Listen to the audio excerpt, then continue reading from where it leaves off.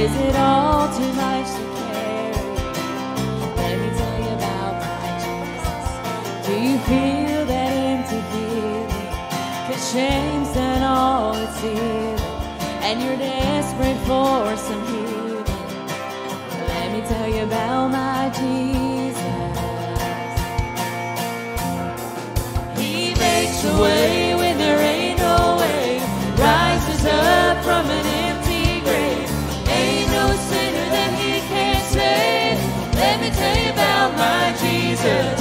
His love is strong and his grace is free.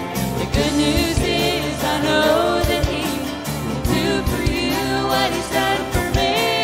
Let me tell you about my Jesus, and let my Jesus change your life. Hallelujah, hallelujah, hallelujah, amen, amen. Who can wipe away the tears, broken dreams and wasted years, and tell the past it isn't here? Oh, let me tell you about my Jesus, and all the wrong turns that you would go and undo if you could. Who can work it all for your good? Let me tell you about my Jesus. He makes a way when there ain't no way, rises up from an empty grave. Ain't no sinner that he can't save. Let me tell you about my Jesus. His love is strong and his grace is free. The good news is I know that he can do for you what he's done for me. Let me tell you about my Jesus, and let my Jesus change your life. Hallelujah, hallelujah, hallelujah, amen, amen. Who would take my cross to Calvary, pay the price for all my guilty? Who would care that much about me? Let me tell you about my Jesus. Oh, he makes a way when there ain't no way, rises up from an empty grave. Ain't no sinner that he can't save. Let me tell you about my Jesus. His love is strong and his grace is free. The good news is I know that he will do for you what he's done for me. Let me tell you about my Jesus, and let my Jesus change your life. Hallelujah, hallelujah, hallelujah, amen, amen. Hallelujah, hallelujah, hallelujah, and let my Jesus change your life.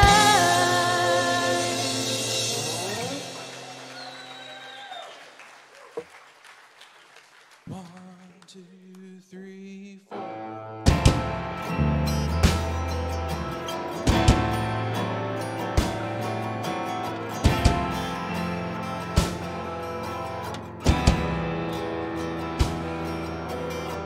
You came for criminals and every Pharisee. You came for hypocrites, even one like me.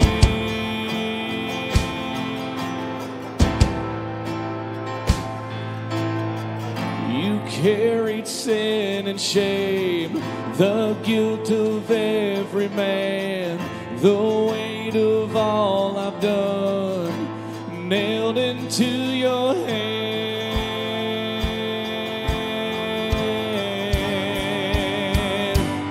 Oh, your love bled for me. Oh, your blood in crimson streams. Oh, your death is hell's defeat. A cross bed to kill is my victory.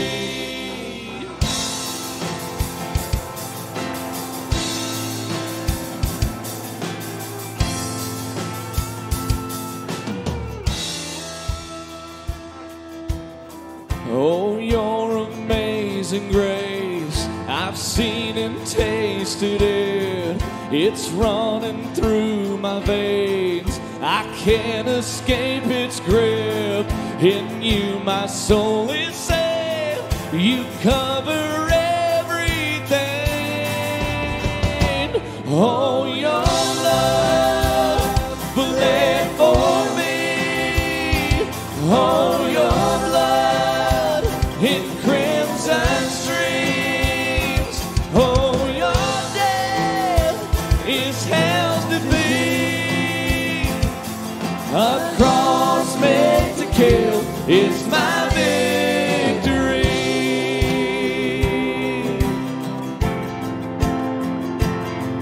Behold the Lamb of God who takes away our sin, who takes away our sin. The Holy Lamb of God makes us alive again, makes us alive again. Come on! Behold the Lamb of God who takes away our sin, who takes away our sin. The Holy Lamb of God makes us alive again, makes us alive again. Oh, your love bled for me. Oh, your blood in crimson streams. Oh, your death is hell's defeat. A cross meant to kill is my victory. Oh, a cross meant to kill is my victory.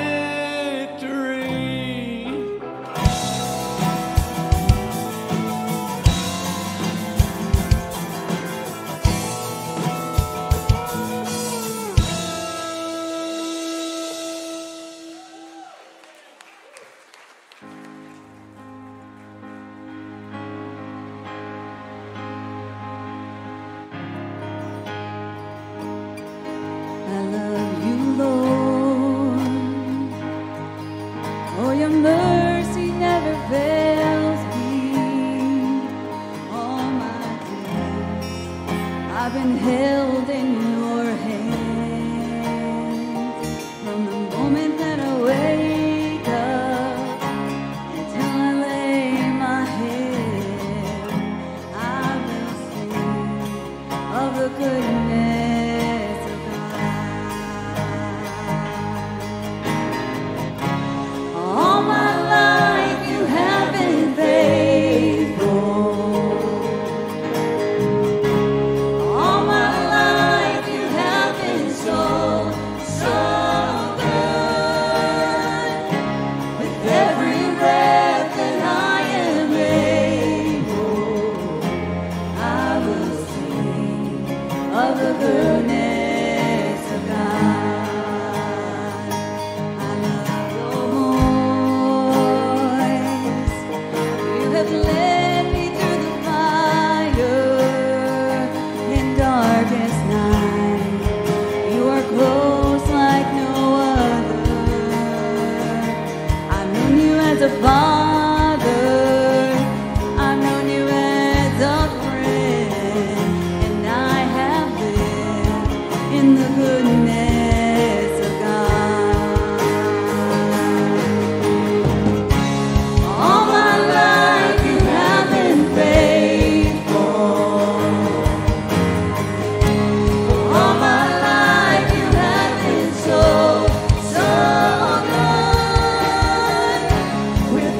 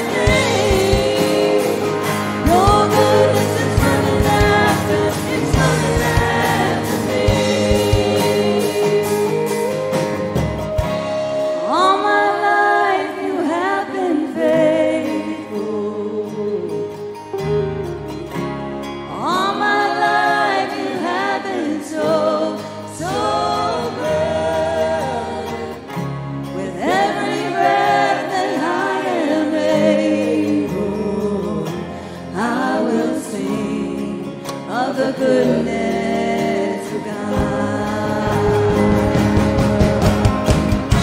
All my life you have been faithful. All my life you have been so, so good. With every breath that I am able, I will sing of the goodness of God. I will sing of the goodness of God. I will sing of the goodness of God.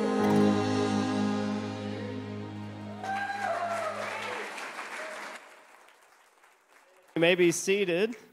Have you ever gotten a song in your heart and it was the goodness of God and it just rang true in your heart, reminding you of truth and just shattering all those doubts, shattering all those things? I love that it says, you know, even in the dark night, even in the darkest time, we can sing of the goodness of God. And guess what?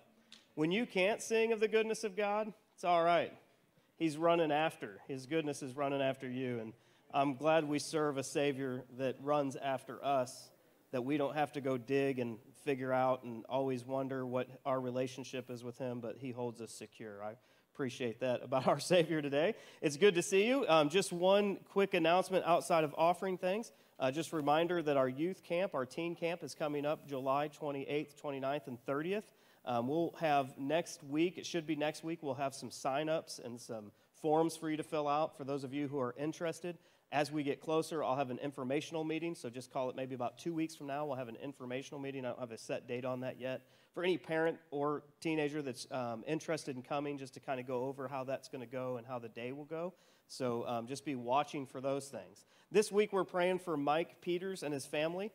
They're in Spain, and they're missionaries singing the goodness of God there and telling others about Jesus, and so let's keep them in our prayers. And as we just go to the Lord in prayer. Just a few things. One, the children, you are dismissed for Children's Church, and after I'm finished praying, those of you who are taking offering, or while I'm praying, actually, those of you who are taking offering can work your way to the front. All right, let's pray. Lord, we thank you so much. We thank you, Lord, that you're a father to us, that, God, we celebrate you today just as we would any other day, but even we're reminded today how much of a father you are to us, how you watch over us. You're our shepherd and our father and our comforter. And Lord, we could just sit here and rattle many, many things that you are to us today. But God, we thank you that you're a father to the fatherless and that you're in our lives the way that you are. And God, we wouldn't be here. There would be nothing to us except for just a really just spiritually dead. Lord, we thank you that you've quickened our hearts. Lord, we pray for our missionaries in Spain. We pray for all of them. I think of today as Bob Caldwell is finishing up his first week of Super Summer and starting another one. God, we just pray for him as he leads that effort out. God, that you would go with him and just work through it. Lord, we pray for our offering here. Lord, we thank you for those. We thank you that you give us the ability to give, and God, that we might see more and more work happen here in Sullivan, Missouri. Thank you, Lord, that even though we may not go to a foreign field, we have this area that we can pray for and work and invite and tell others about you. And Lord, we just pray that you'd help us and empower us to do that. In Jesus' name we pray, amen.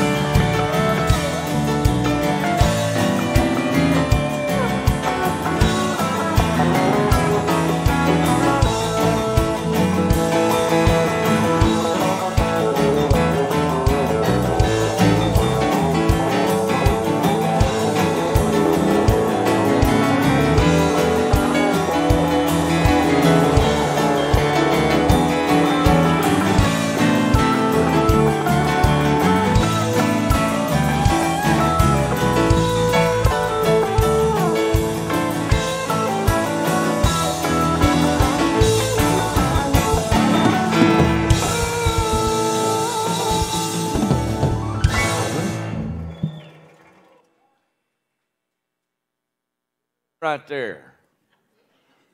We're going to start playing Name That Tune on Sunday morning. Anybody name it? Oh, you got it right off the bat. Anybody else know it? Shall we gather at the river? It's an old gospel hymn.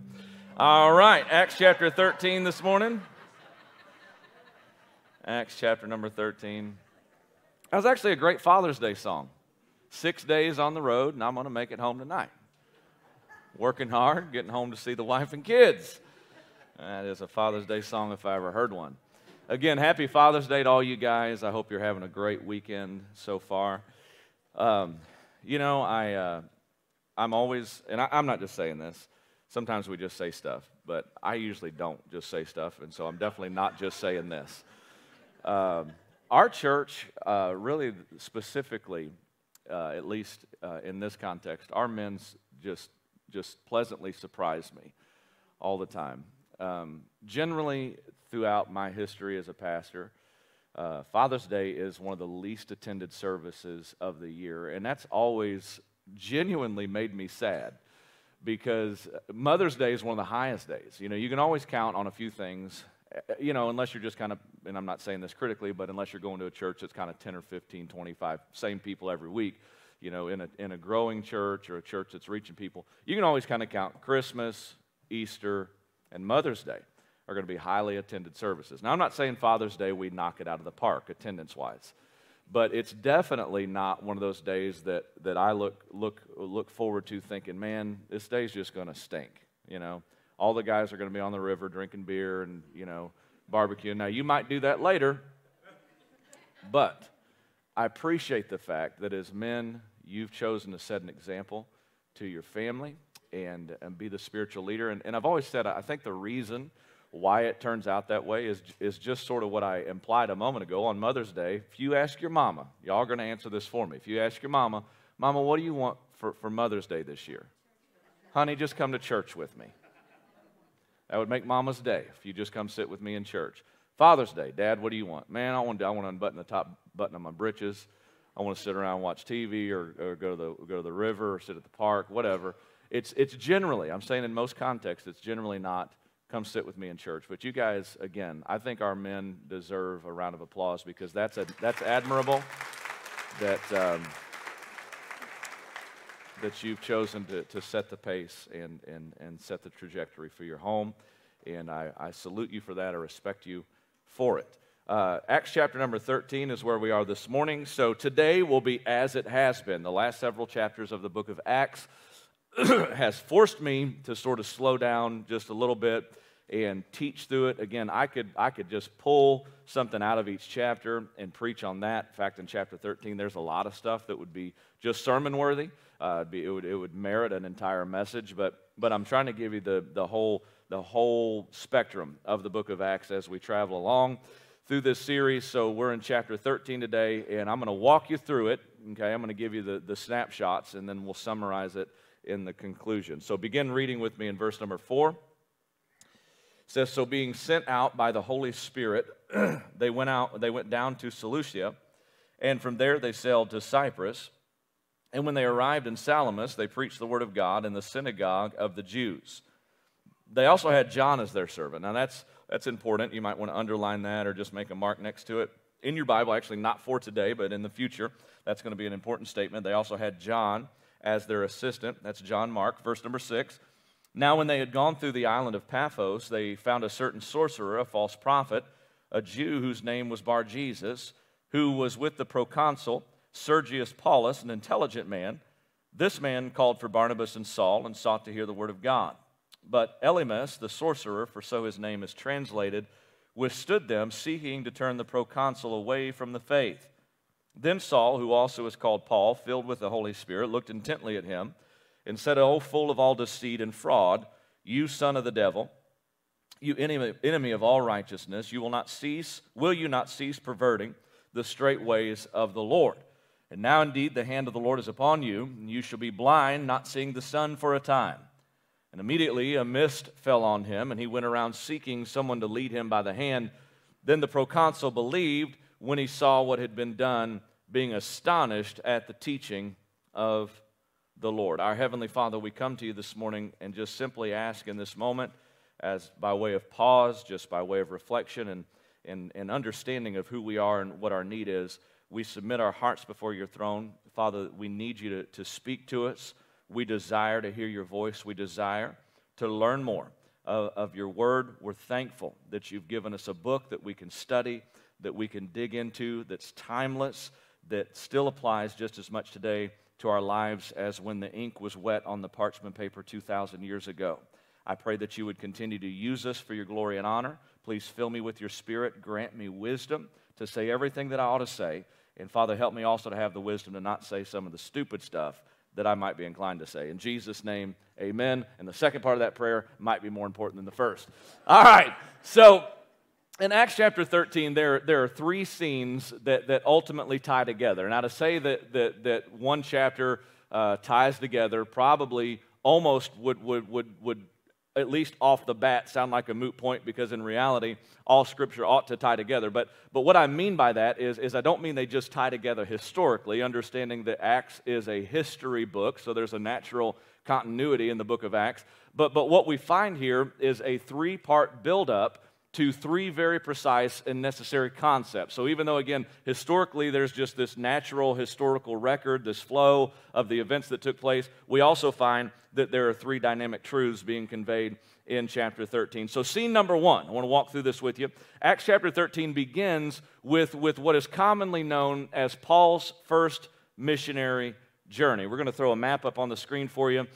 This is the first time that the Apostle Paul is officially sent out by the church to preach the gospel, make disciples, and plant churches throughout the region. So this is not the first time that the Apostle Paul has preached. It's not the first time he shared the gospel. It's not the first time he shared his testimony. This is, however, the first time he is officially sent out by the church to carry out the work of the ministry. I brought with me this morning a laser pointer for my pleasure. That's the only reason why I have this with me. So notice with me in verse number 2 in your Bibles that, all right, verse 2, it says, "As they ministered to the Lord and fasted, the Holy Spirit said, 'Now separate to me Barnabas and Saul for the work to which I have called them.' Then, having fasted and prayed and laid hands on them, they sent them away." So we see here in verse 2 that Paul and Barnabas are separated. They are distinguished for a particular purpose. Now, this is important for us to understand that some individuals have a unique call on their life to do the work of the ministry.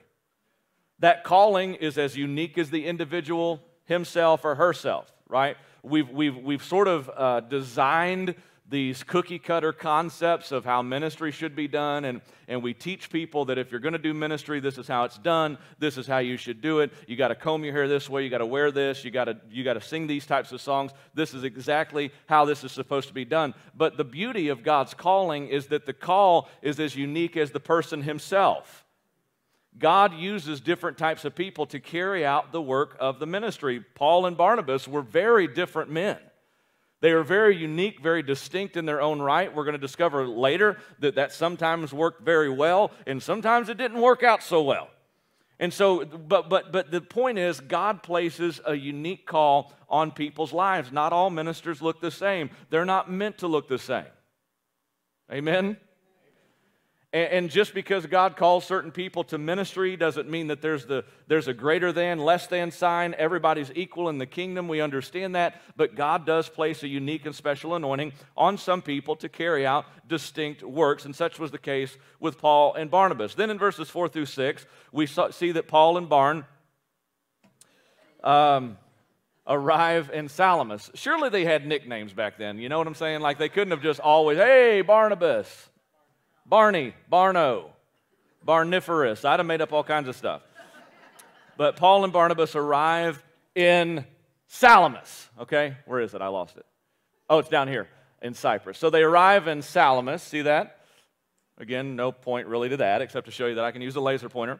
And immediately they are met with opposition. The dude's name that opposes them is Bar Jesus. Now, if that is not a pretentious name, I've never heard one. Anytime you see the word bar in front of a name in the Bible, when Jesus said in Matthew chapter 16, "Blessed art thou, Simon Bar Jonah," bar indicates son of. So the word bar always means son of. So his name Bar Jesus means son of Jesus, or son of Joshua, which is the Hebrew form of Jesus, means son of Savior. Again, presumptuous guy, right? And he's described here in three ways. He's described as a sorcerer, he's described as a false prophet, and he's described as a Jew. So the Bible calls him a false prophet, the Bible calls him a sorcerer, and the Bible indicates that he's a Jew going by the surname of Jesus. Nowadays, we live in such sort of this milquetoast form of Christianity that to even suggest that someone is a false teacher, people say things like, well, that's divisive, you shouldn't say those things, who are you to judge? But the fact of the matter is, somebody's got to be willing to call a spade a spade. Not all things are equal. Not everybody that claims the name of Jesus is actually preaching the Jesus of the Bible. Not everyone who claims to be a gospel preacher is actually preaching the gospel of the Son of God. There are differences. And I know we want to pretend like everything's the same. We want to pretend like everything's equal. Well, they claim this. Well, that's fine. You can make a lot of claims. It's the substance that makes a difference. And so God minced no words. He said, this guy's a false teacher. He's a false prophet. He's a sorcerer. He's not working under the power of the Holy Spirit. There's definitely a spirit controlling him, but it's not my spirit. And he's going by the name Jesus, but he's not the Son of Jesus. I can assure you of that. Okay, so here's what was happening. In verse number 7, we see that the Roman governor, a guy by the name of Sergius Paulus, again, we need a nickname for him, but Sergius Paulus desired to hear the gospel. Now, this is intriguing because here's a nobleman, a highly esteemed individual, a guy of renown and rank, a Roman official. At this time, the Roman government was sort of divided and splintered off, and so they had different regions that they would place governors over. And so Sergius Paulus was the governor here in Cyprus. Okay? Are you guys impressed yet or what? Okay. I mean, if I hadn't done anything else to impress you, this ought to be impressive. I won't point it in your eyeball, by the way. Somebody reminded me I can put an eye out with this thing. So anyway, I don't know if that's true, but I'm not going to try it. So Sergius Paulus desires to hear the gospel.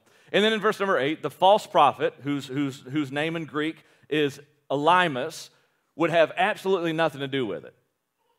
You say, why? Why would he be opposed to Paul and Barnabas preaching the gospel to Sergius Paulus? Well, the dude had made a pretty good living up until this point by teaching a false gospel, by teaching a false way. He was deceptive, he was dangerous, and Paul and Barnabas were threatening his cash cow, essentially. Right? There's big money in mysticism. Right? There's big money in it. There's big money in promoting religion, promoting religious teaching, because inherently we all know that there's a God. We all know there's something out there besides us. We all know there's something greater than ourselves in this universe. Conceptually, logic teaches us that. Common sense tells us there has to be something out there for us to have gotten here. And so there's big money. It's a big market. And so this Bar-Jesus guy, Elymas, was threatened by Paul and Barnabas. But now look at how the Apostle Paul handles the situation. He was always very tactful and gracious. Okay? The Apostle Paul. In verse number 9, here's how he handles it.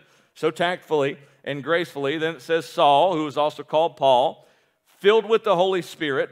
I'm glad that God indicated specifically that Paul was not operating in his own volition, by his own will. This wasn't something that Paul did on a whim, in a fit of anger, okay? Here's what he said under inspiration, filled with the Holy Spirit. It says he looked intently at him. That means he looked him right in his eyeball and said, "O full of all deceit and fraud, you son of the devil, you enemy of all righteousness, will you not cease perverting the straight ways of the Lord?" Now again, inevitably, somebody's going to say, that's not very loving. That doesn't seem like something a Christian should do. Well, I guess really, if that's your mindset, it depends on who you're loving. For someone to say, to accuse Paul or someone like him of calling out a false prophet and then turn around and say, well, I just don't feel like that's very Christian-like. I don't feel like that's very loving. It all depends on who you're loving.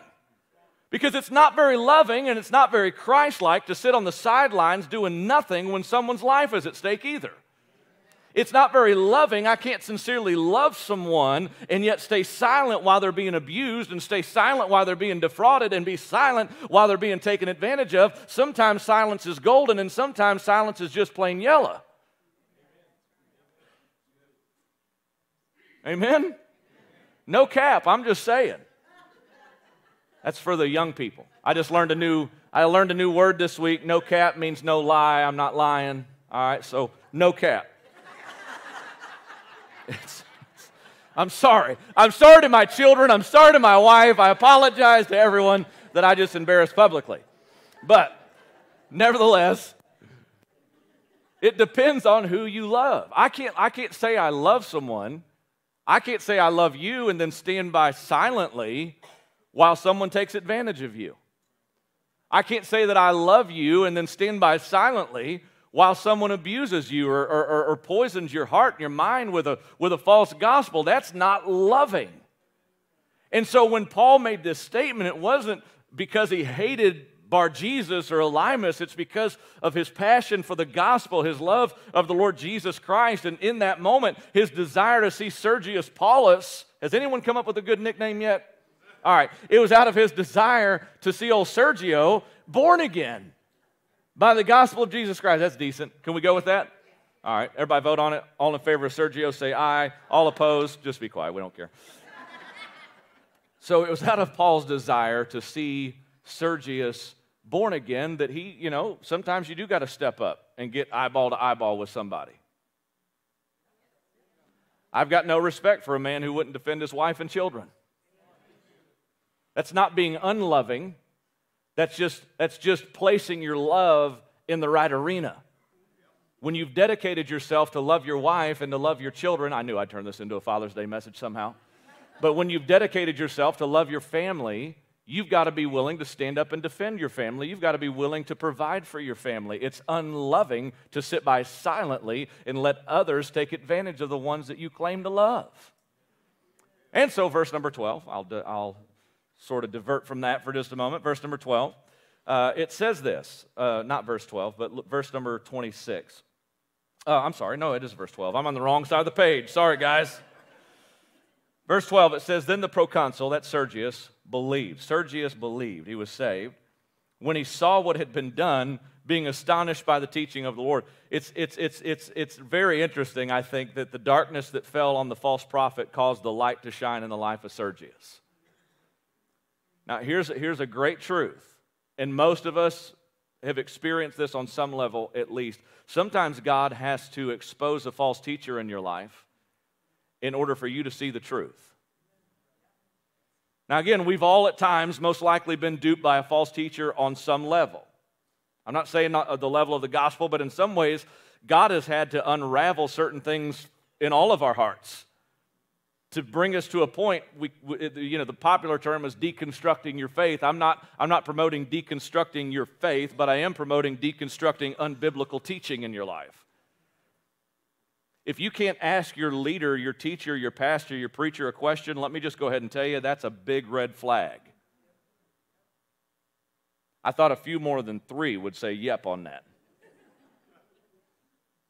If you're following a pastor, if you're following a so-called spiritual leader, and that spiritual leader gets offended when you ask sincere questions, there's an issue with that.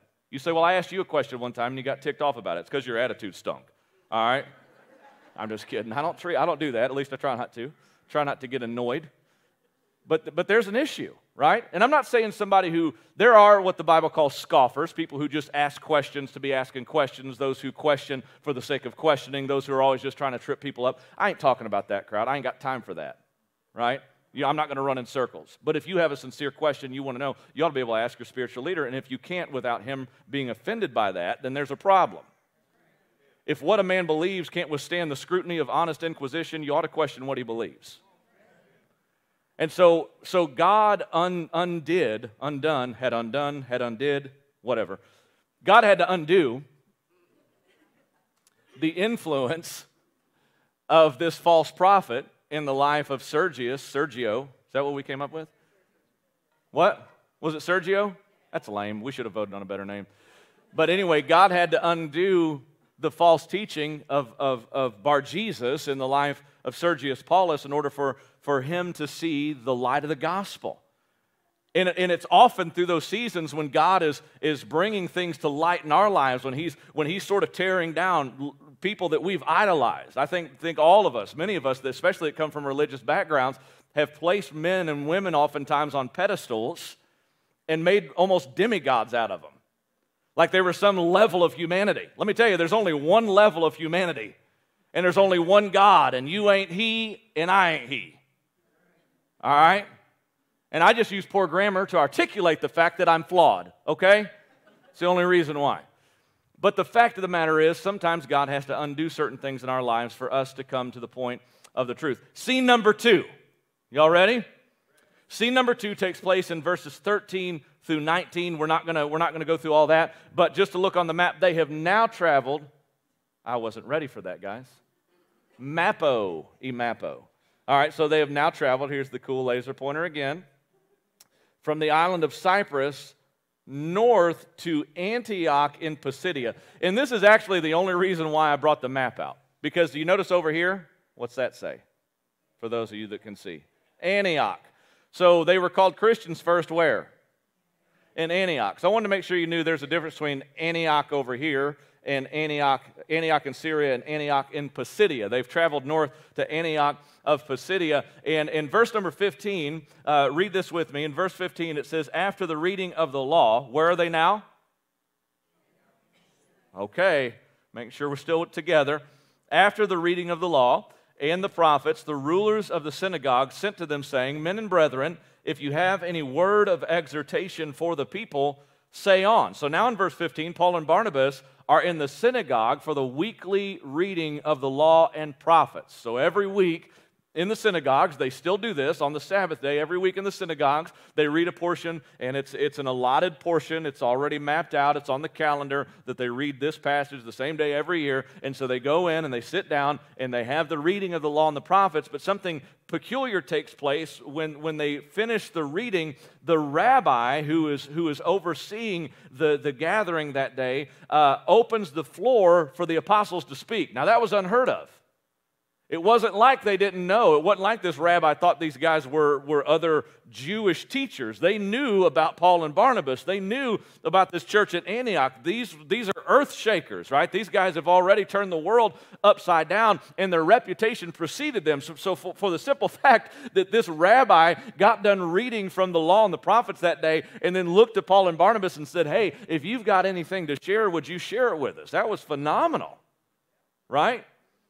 And so when he gives them the floor, Paul begins with the story of the Exodus. In verse number 17, he says, the God of this people, Israel, chose our fathers and exalted the people when they dwelt as strangers in the land of Egypt. And with an uplifted arm, he brought them out of it. Now for a time of about 40 years, he put up with their ways in the wilderness. So he begins with the Exodus story and how God powerfully and majestically brought them out of bondage. But I want to particularly draw your attention to the phrase in verse number 18 where he says, for a time of about 40 years, he put up with their ways in the wilderness.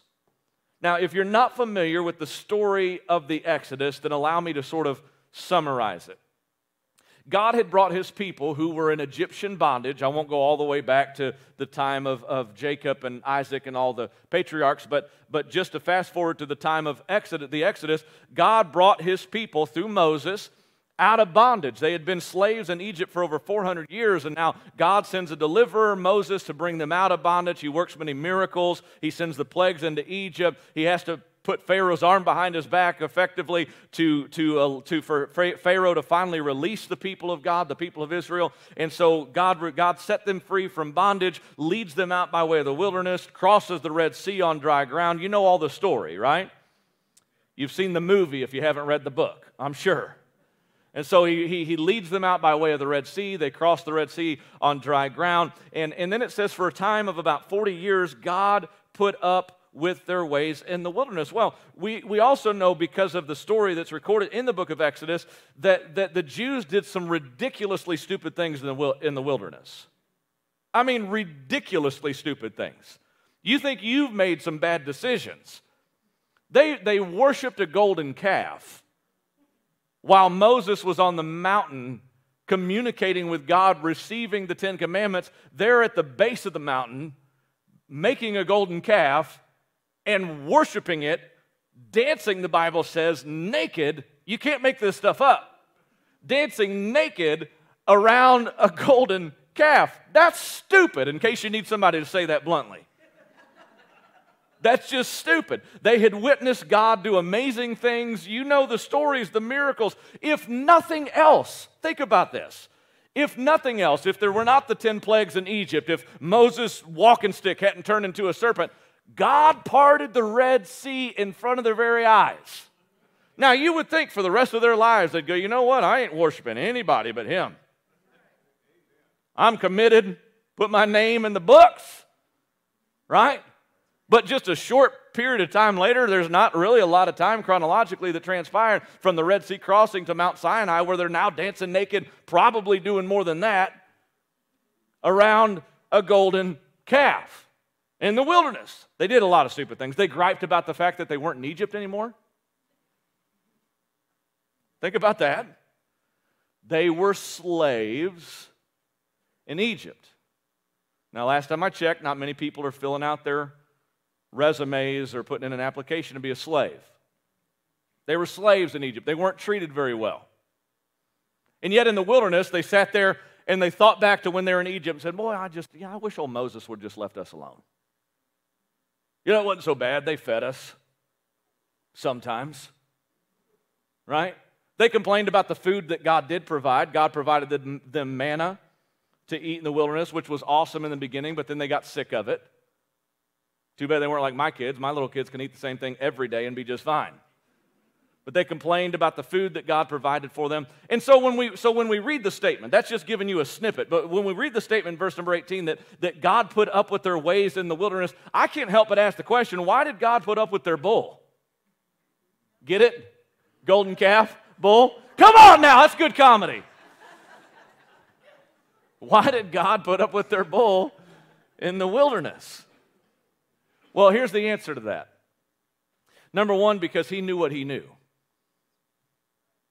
He knew they were going somewhere. He knew that this time wasn't wasted.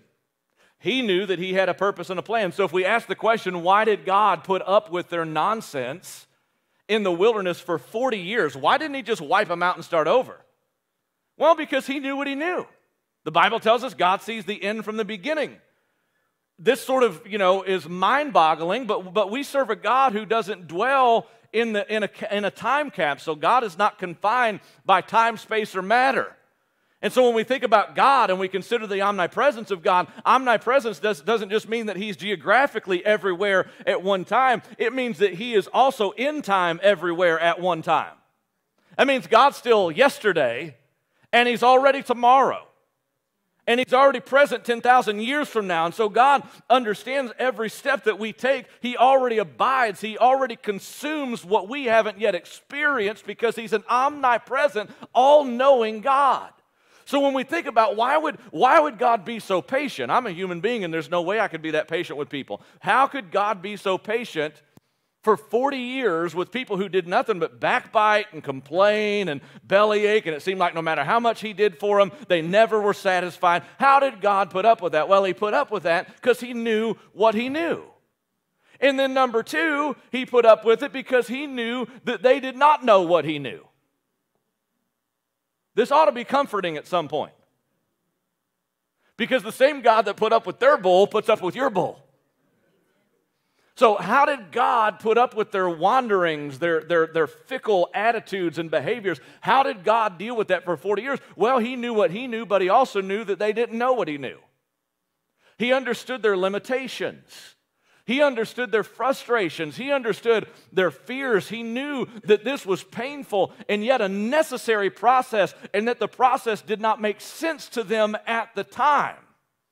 If you'll even flip to the maps part of your Bible, you don't have to do it now. But if you'll even flip to the maps in your Bible and look at the map that's titled the Exodus, and you follow the route that God took them on from Egypt to Canaan, from Egypt to Jericho, it makes no sense.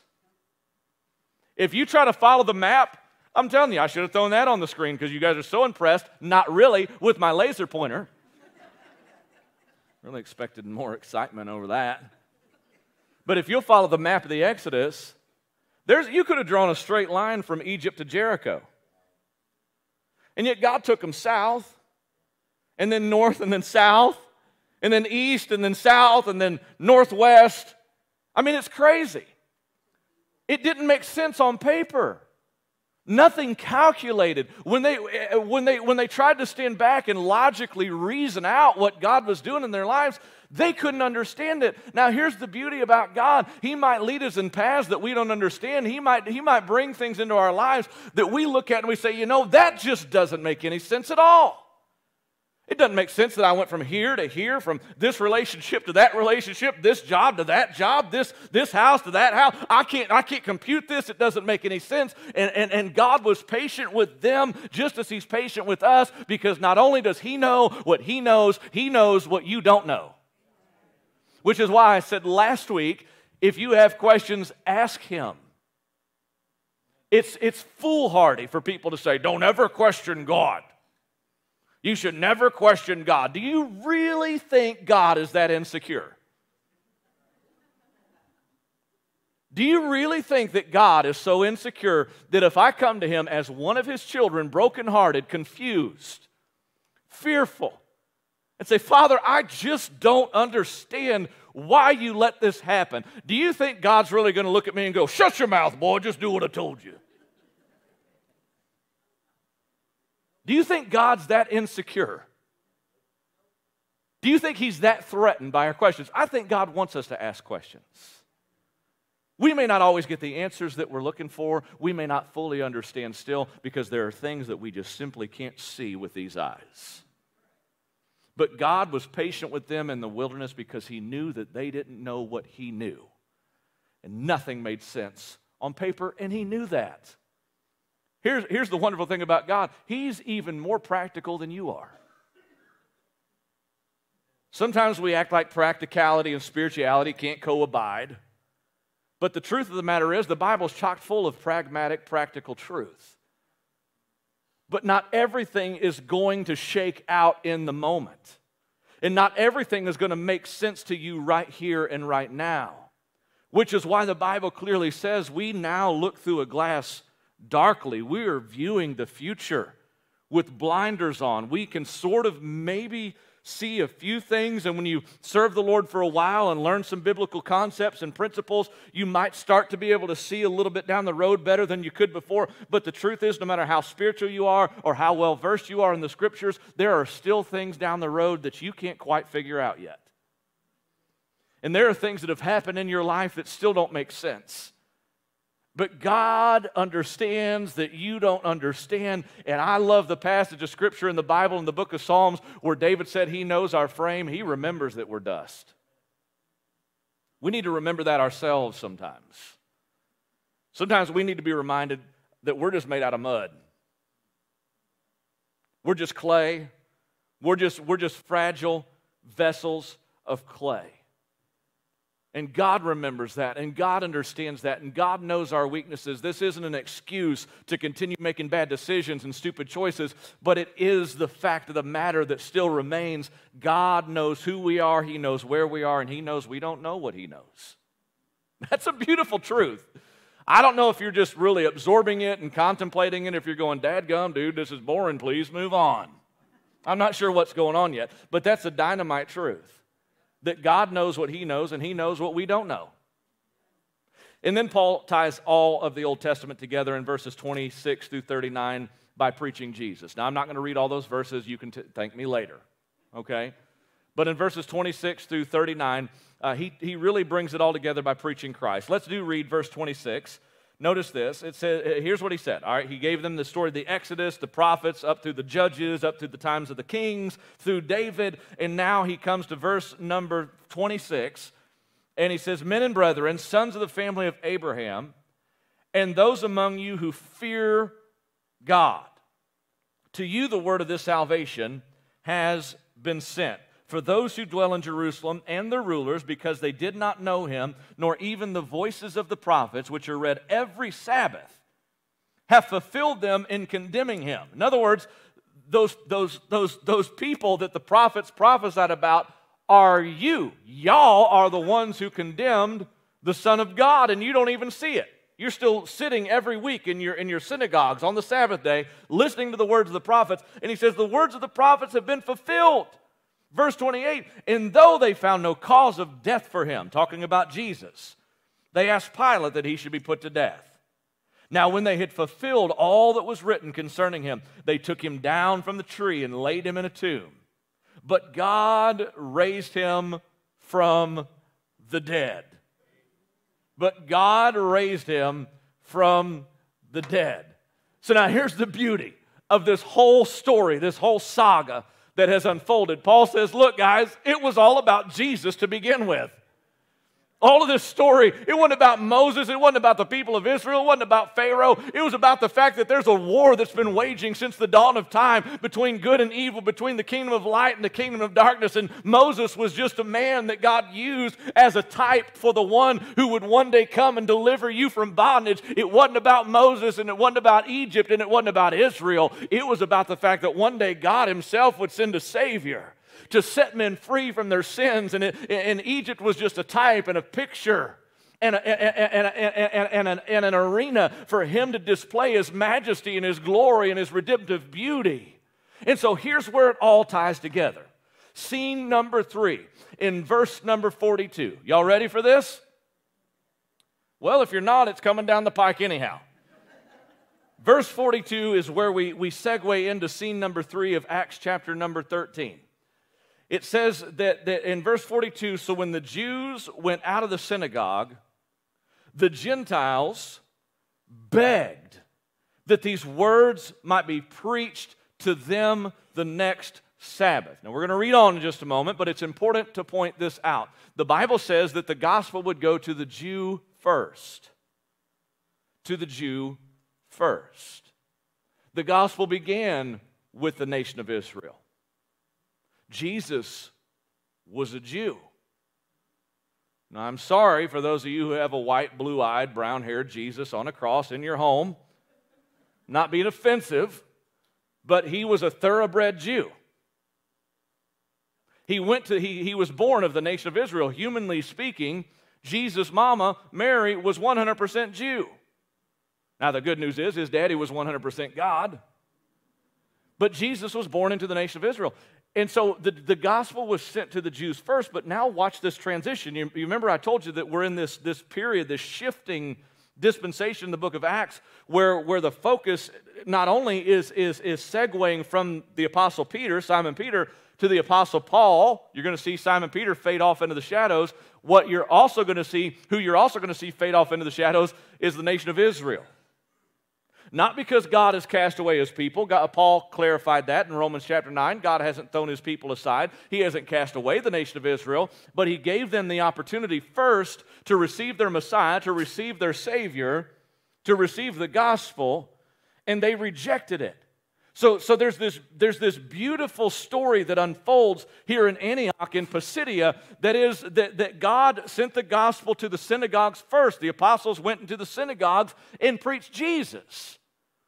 But the Jews wholesale said as they said when Pilate brought Jesus and Barabbas out before them. He said, "Who do you want? Do you want me to release Jesus or Barabbas?" The Jews cried out with one accord saying, "Give us Barabbas and crucify Jesus." And they said, "Let his blood be upon us and upon our children." Now, that's a dangerous statement.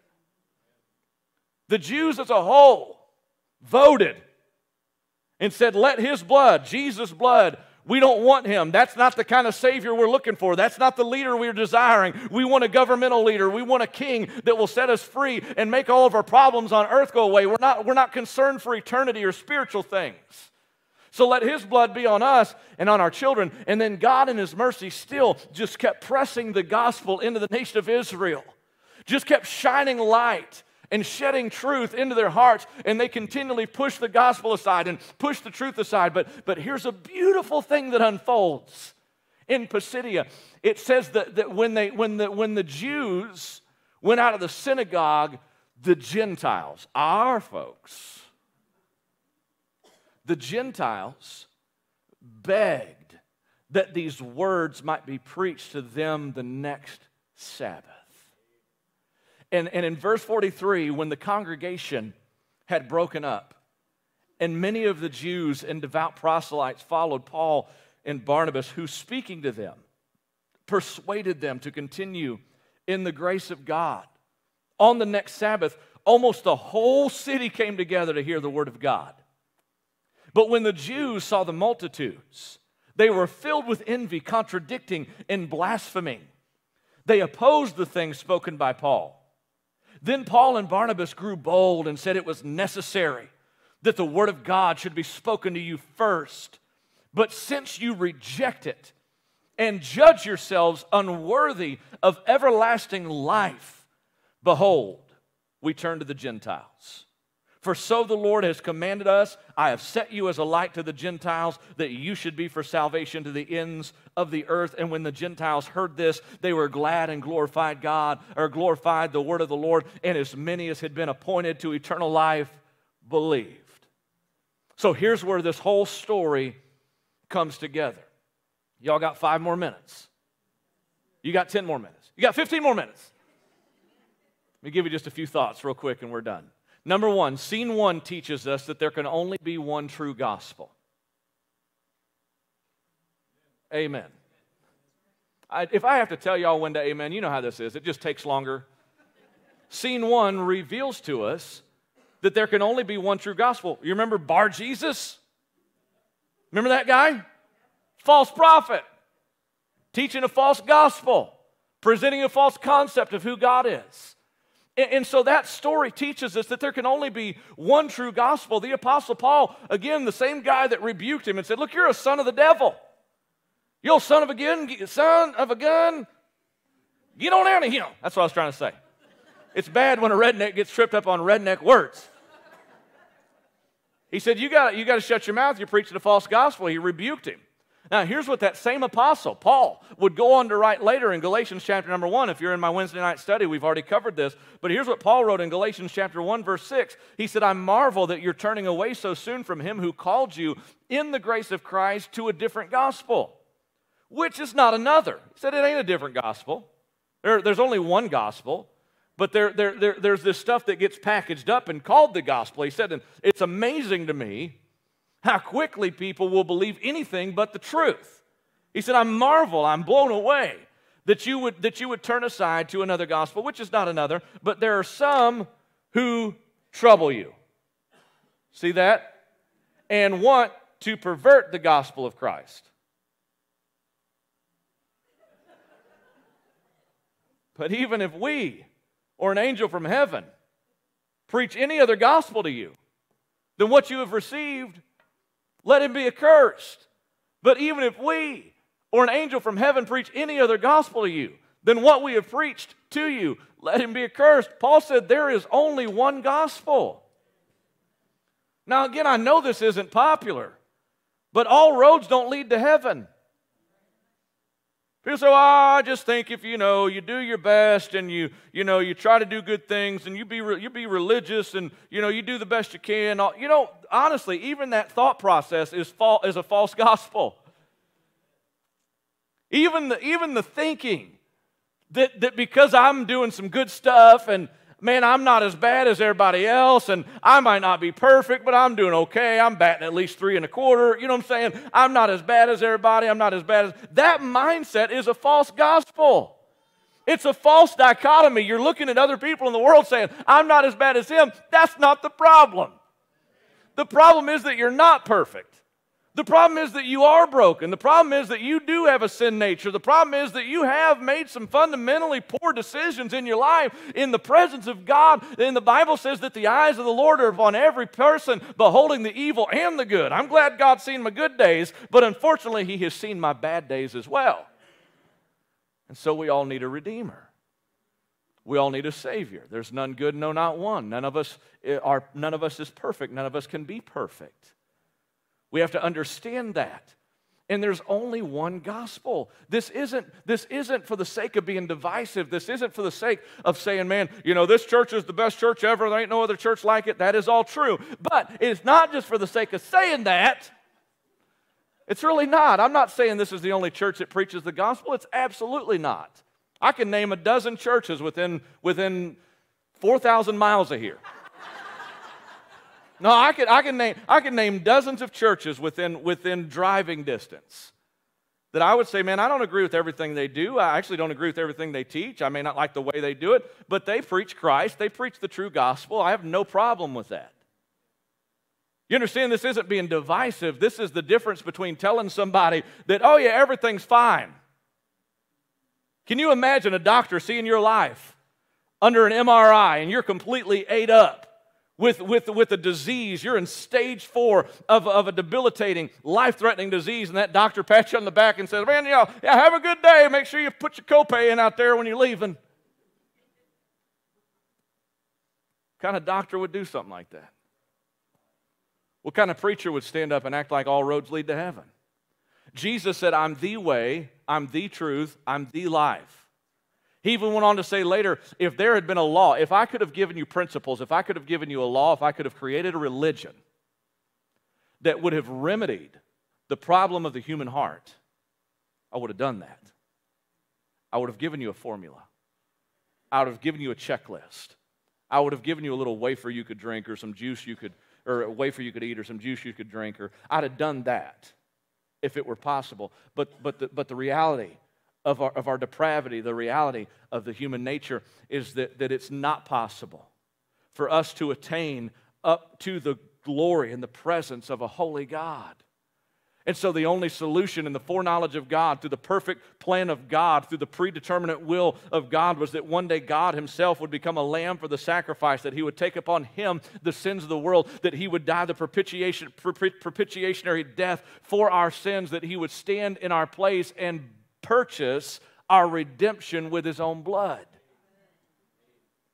And now, through faith in Christ, we are the sons and the daughters of God, and we've been made perfectly right in the sight of God, not because of our good works, not because of our religion, not because somehow we've turned over a new leaf, but because we've placed our faith in the perfect Lamb of God. He has exonerated our record. He has made us perfectly right in the sight of the Father, and now we've been redeemed through Jesus. There is only one gospel, which means that a false gospel has to be identified. You have to realize that not all roads lead to heaven. You're not saved because of your baptism. You're not saved because of your religion. You're not saved because of your sacraments. It's through faith and faith alone in Jesus and Jesus alone that saves the human soul from a Christless eternity. We have to trust Jesus.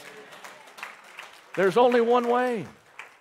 That's why the Bible says, for by grace you're saved through faith, and that not of yourselves. It's the gift of God, and it's not of works, lest anyone should boast. In other words, we're not going to get to heaven and go, woo, George, good to see you, man. Glad you made it.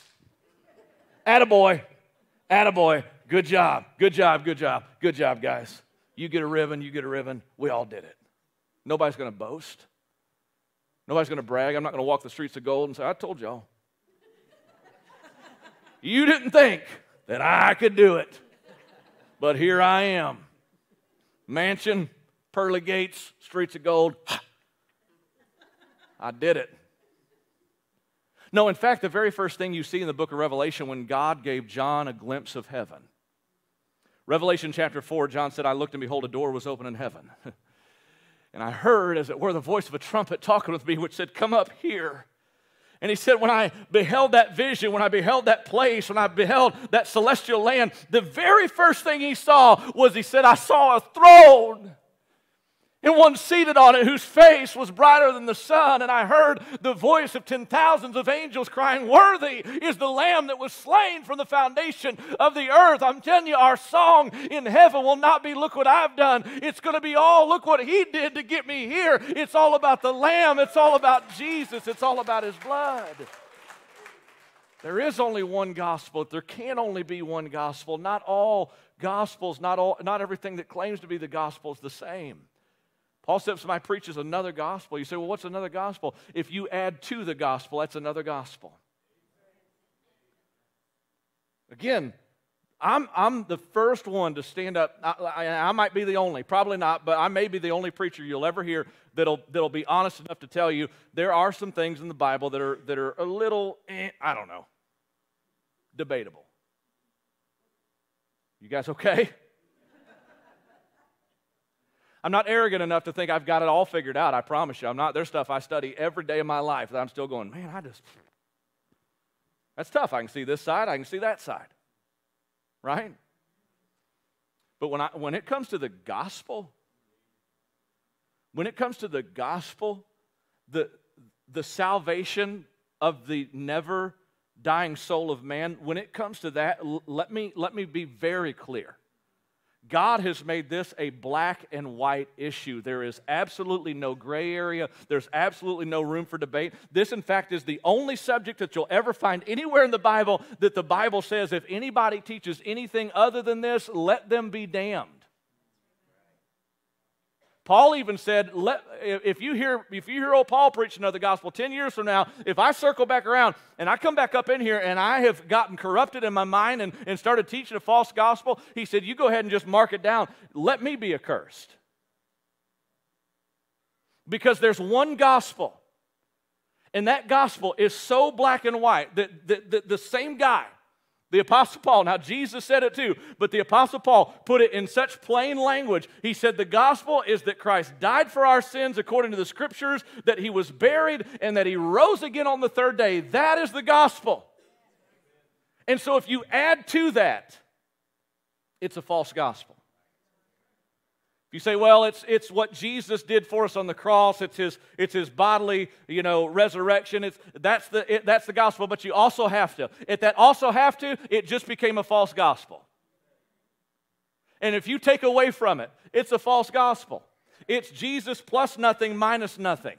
It's that He died for our sins. It's that He was buried and that He rose again the third day for our justification. That's the gospel. And there's no gray area. It's black and white. That is not a debatable biblical subject. It's very clear. And I would challenge anybody on that subject. Now, you can argue with me about other topics. We can discuss eschatology. We can discuss prophecy. We can discuss the manifestation of the Spirit. There's a lot of stuff we can discuss, and I'll go, I see that. I don't agree with it, but I see your point. You start bringing another gospel to me, I ain't seeing it. I ain't hearing it. Because it's wrong. There is one way, there is one truth, there is one life, and it's not a what, it's a who, and His name is Jesus Christ. Scene number 2. Scene 2, and I'll hit these really fast. You said you had 25 minutes a minute ago. That's what I heard. Scene 2 teaches us, you remember what scene 2 is? I'm sure you were taking notes. Scene 2 is where he talked about the wilderness wanderings. Here's what I want to say to you about scene 2. Your wilderness will not be wasted. We all go through those wilderness seasons of our lives where God's done a mighty work, and then all of a sudden, man, it's like, where'd God go? I saw Him working over here. I witnessed His majesty. There's no doubt He was doing something in my heart. He was doing something in my life right here. And you might have even witnessed some miracles, but we'll all go through those seasons where it seems like God's just being quiet. And we're calling and we're crying and we're praying and we're hollering out and we're doing what we know to do, and it seems like heaven's silent. Well, just remember this. God knows what He knows, and God knows you don't know what He knows, but your wilderness seasons will never be wasted unless you waste it. Because God is always doing something in our lives. Now, a lot of the people of Israel wasted that season. A lot of them threw it away. Because they gave up when they couldn't understand, they threw in the towel. I'm begging you, don't throw in the towel even when you can't see what God's doing. Know that God is at work. And He's not going to waste your wilderness. And then number 3, I'm finished. I told you these last 2 to be fast. Number 3, scene number 3 teaches us that you are your own judge. That's a heavy statement, but it's a true statement. Read verse 46 with me again and read it very carefully. Then Paul and Barnabas grew bold and said it was necessary that the word of God should be spoken to you first. But since you reject it and judge yourselves unworthy of everlasting life, we turn to the Gentiles. Can I share a very deep truth with you? 2 Peter chapter 3, verse number 9 says, the Lord is not slack concerning his promise, as some men count slackness, but is long-suffering to usward, not willing that any should perish, but that all should come to repentance. You know who Jesus wants to save? Absolutely everybody. Absolutely everybody. Every human soul that's ever breathed air on the face of the planet, Jesus desires to save. But here's what Jesus also said. Matthew chapter 12, verse 37. By your words, you will be justified. And by your words, you will be condemned. You say, well, I don't think any man should judge me. Oh, we won't. We won't. I'm going to be real technical with you. It's going to sound like you're going to want to stone me as a false prophet, but then I'm going to qualify what I'm about to say. But God's not even going to judge you. You will stand before God as judge, but it'll be your words that condemn you if you die without Christ. Do you know why? It's very simple. The Bible says with the mouth, confession is made to salvation. God made being saved so easy that if you're breathing, you can call on the name of Jesus Christ. And here's another controversial one. I hope you don't do this, but even on a person's deathbed, if your mind is still cognitive, if you can still process thought, and you call on Jesus on your deathbed, he will still save you. The thief on the cross died in the 11th hour of his life, so you fight me on that issue all you want to. But as long as you have a cognitive thought in your mind and you are willing and able to call in the name of Jesus Christ. Now there's the big question, is if you're willing. Because the condemnation that fell on the people there in Antioch of Pisidia is he said, you know what? You've judged yourselves unworthy. The same gospel was preached to you. The same Jesus was preached to you. The same message was presented. And yet you said no. And so you have judged yourselves unworthy of eternal life. Don't point toward heaven and act like God hasn't been good to you. Don't point toward heaven and act like God hasn't given you ample opportunity. Don't you criticize and judge God because you're judging yourselves. Now, you may not agree with everything that I'm telling you this morning, but I'm telling you, when we stand before God, if a person hasn't been saved, it's not because Jesus didn't give you the opportunity. You can be saved right here, right now, where you stand, where you sit. You can come up here and ask questions. We'll answer questions without criticism, without judgment. You're in the least judgmental church you'll probably ever walk into. And if you find somebody in this church that's judgmental, point them out to me, and I will be judgmental toward them, just to show them. But there's absolutely nothing in this moment, right here, right now. If in your heart you know that you've never really trusted Jesus as your Savior. And I'm here to tell you by way of testimony and by way of experience that when that's you, God makes it abundantly clear. There was one thing that I knew as a 19-year-old boy burnt out on drugs. When the Spirit of God began to deal with me, there was not a question in my mind what I needed to do. I knew I was lost. I knew that I'd never trusted Jesus as my Savior. I knew I'd gone through the motions and I'd been baptized and did the little churchy church thing when I was a kid. But I knew in my heart it was never real. And so if you're sitting here today and the Spirit of God is dealing with you, I promise, He's not asking questions, He's making statements. And in this moment, you know in your heart that you're not saved, and all you have to do is call on the name of Jesus Christ. Prove me wrong. Call on Him. Trust in Him as Savior.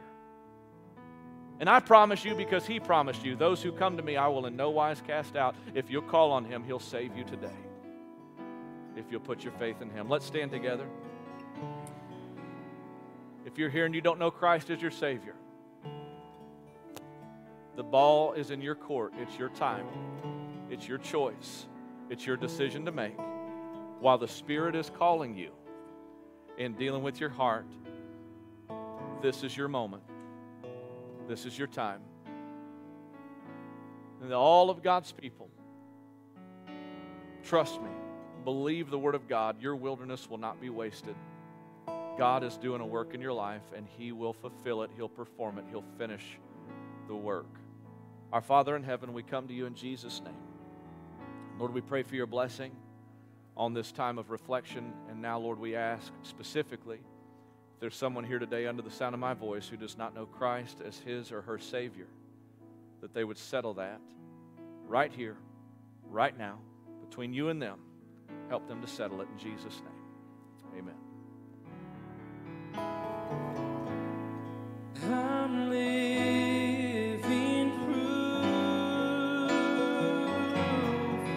of what the mercy of God can do.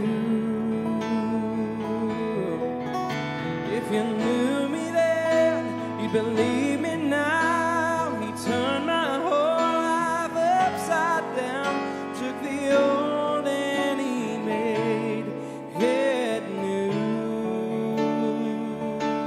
It's just what the mercy of God can do.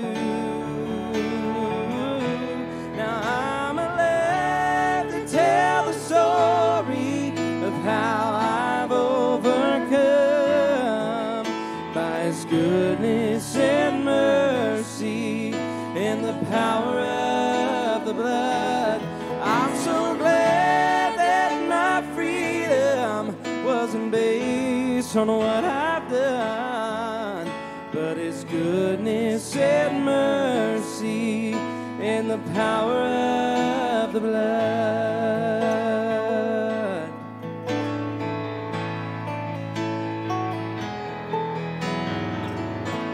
I thought I deserved